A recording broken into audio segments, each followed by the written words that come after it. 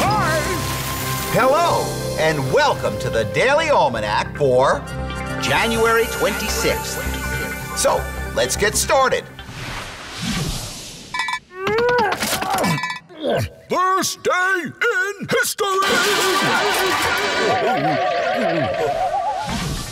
On this day in history, January 26, 1837, Michigan joined the Union as the 26th state. Called the Great Lakes State because its shores touch 4 of the 5 Great Lakes, Michigan gets its name from a Chippewa Indian word meaning large lake. Michigan consists of 2 land masses, the Upper Peninsula and the mitten-shaped Lower Peninsula.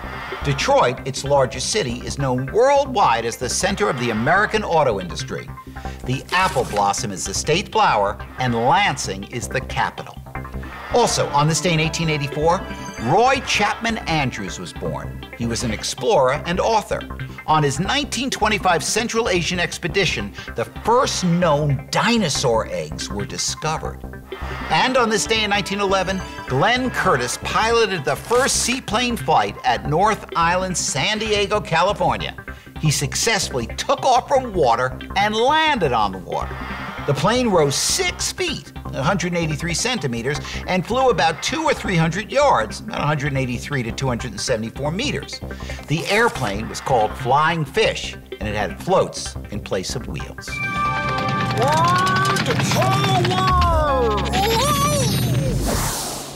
Today on Word Power, we're going to talk about the word bewilder. If you bewilder someone, you confuse and surprise them.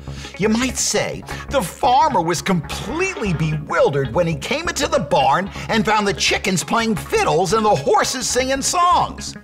The word bewilder comes from joining the Old English words be, which means thoroughly or very, and wilder, which meant led off course into the wilderness.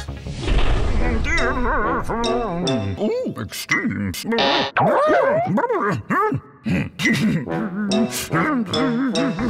Today on Extremes, we ask, what planet in our solar system is closest to our sun? The answer is Mercury.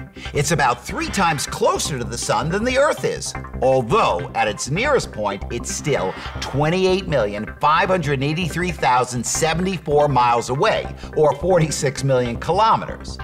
Because it's closer, it only takes Mercury 88 days to orbit the sun. That means that a year on Mercury is only 88 Earth days long. However, Mercury rotates much more slowly than the Earth. In fact, 1 day on Mercury is the same as almost 59 Earth days. And that means that each Mercury year is only about a day and a half long. Holy mackerel! Health tips. Don't eat your food in a hurry, and try not to eat when you're under stress. If you do, you might find yourself with a case of the hiccups. You get hiccups when your diaphragm, which is your major breathing muscle, drops suddenly and air is sucked down the back of your throat. No one's developed a sure cure for hiccups. Some people suggest drinking lots of water. Some people say take slow, deep breaths. Some people even say you need to be scared out of them. The only thing for sure is that you won't be stuck with hiccups for too long. An attack of hiccups always goes away after a while. Uh-oh.